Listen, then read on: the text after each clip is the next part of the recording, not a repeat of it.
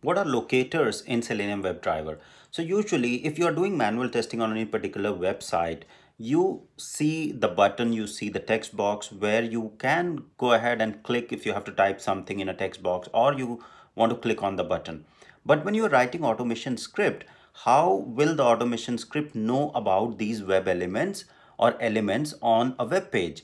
So to identify these elements, locators are required. So that's what is locator in Selenium WebDriver or any other automation tool.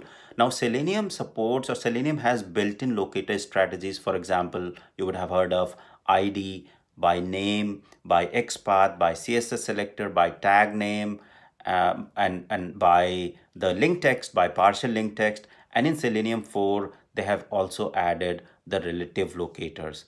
So that's what locators are.